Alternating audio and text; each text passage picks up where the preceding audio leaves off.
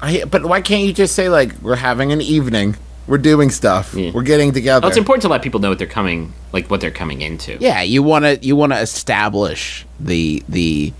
So what would right? you call it, Justin? I don't know. I'm saying I don't have a good answer. I think we got to use a totally gender neutral word for, like, it has to be if gender you're eating, neutral, but like nachos and steak, then what if we just called that, like, dump? And it's like we're taking a dump. No. It doesn't have to be that. It's just a word that sounds like the thing that it is. It's dump night. Come on over for dump. And then if Sunday. Dump. don't wear your fancy khakis. We're taking a dump. I'm gonna take that word back from the way that honestly the juvenile way that you guys are using it.